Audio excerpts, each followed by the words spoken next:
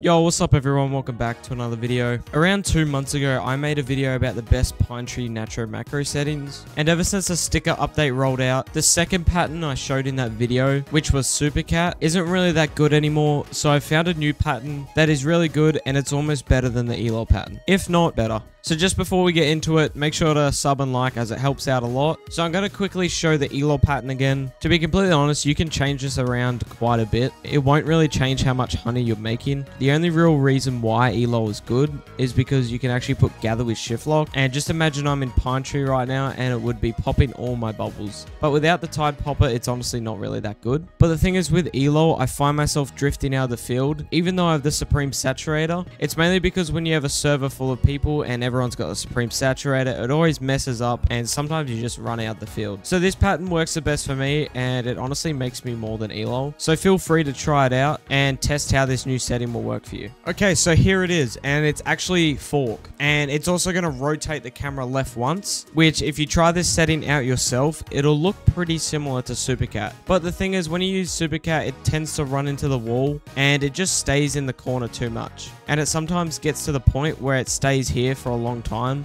causing the macro to reset or just causing you to not make any more honey. Now with fork, it still happens sometimes, but it doesn't stand there for a long time, so it doesn't really matter. So yeah, this is basically the best settings. You want to set it to pine tree, obviously, and then you want your pattern to be fork. You want to have gather with shift lock off. Don't touch anything to do with the invert. As I said before, make sure you rotate cameras left one, so you're facing in the corner, exactly like this. And change your length and your width to 2. Now, as I said earlier with the ELO, you can also do the same thing here and change the length and the width around a little bit. Just find whatever suits you best or just do whatever you want really. And if you are endgame blue hive or even like level 15 or anything like that, I wouldn't suggest putting your minutes, I would say over 12, as you don't want to be waiting so long until you convert. But your goal is also for your bag to fill before the timer.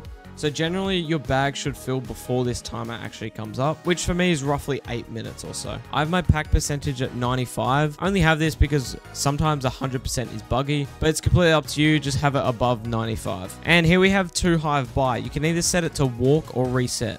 I personally have it to reset just because I don't feel walking benefits me, but it is said by a lot of pros that walking to hive is much better because when you actually reset, you don't convert straight away because your bees have to rest and then start converting. To be completely honest, I think it's the same time, so walking might be better because then you convert what's in your backpack, but it's completely up to you. And then your sprinkle location can be upper left and 8. Once again, play around this as much as you want, but that's pretty much it for this video. So yeah, fork is personally the best settings I use, and it's the settings a lot of people use that I know, and it's what helps me get on the daily leaderboard pretty much every day. I was just going to show you guys that I'm on daily leaderboard, but it reset 9 minutes ago. Anyway, I hope these settings help you make a lot more honey. As I said before, make sure to like and subscribe as it helps out a lot, and I'll see you guys in the next video.